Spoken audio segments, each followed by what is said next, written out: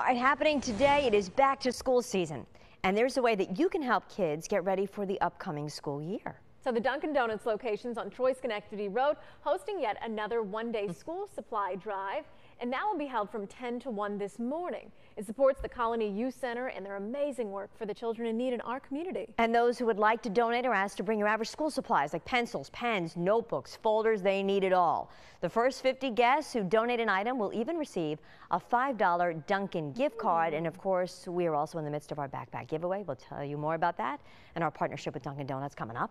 And if you know of anyone giving back in your community, doing those good deeds out there, we always love to hear about it here at News 10. So please send us a quick email at news@news10.com with a picture if you have it, or you can do that hashtag thing on Facebook, Instagram, or X.